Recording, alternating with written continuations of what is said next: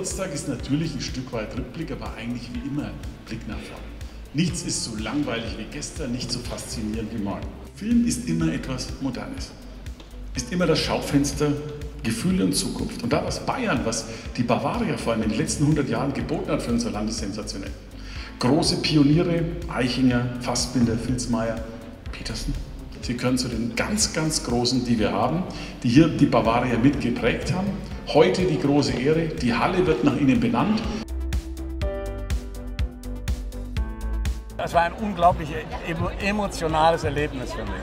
Man darf ja nicht vergessen, ich lebe seit über 30 Jahren jetzt in Amerika und bin das erste Mal wirklich nach 34 Jahren in dieser Halle wieder.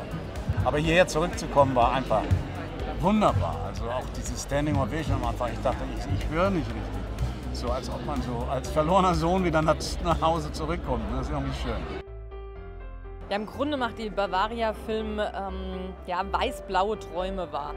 Und das sorgt dafür, dass wahnsinnig viele Filme sehr, sehr erfolgreich geworden sind. Natürlich nicht nur in Bayern, sondern die haben eine Leuchtkraft, eine Strahlkraft bekommen, die weit über Bayern hinausgeht. Und das ist Verdienst der Bavaria, was mit Sicherheit auch mit daran liegt, dass sie nicht stehen bleiben und sich nicht in ihrem Erfolg baden, sondern nach vorne blicken, auch die Herausforderungen als Chance begreifen und da weitergehen.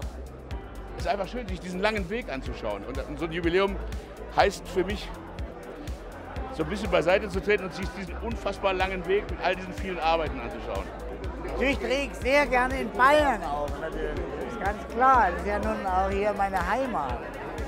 Natürlich fällt mir auch ein, dass das ein bisschen meine künstlerische Heimat ist. Ich habe hier auch ganz schön viel gearbeitet. Und irgendwie habe ich das Gefühl, die Bavaria gehört mir auch ein bisschen. Ich will nur eines sagen, Sie haben in mir einen echten Fan Ihrer Branche. Und dann in mir auch einen Förderer. Und mit unserer jungen Ministerin, der Judith Gerlach, eben auch.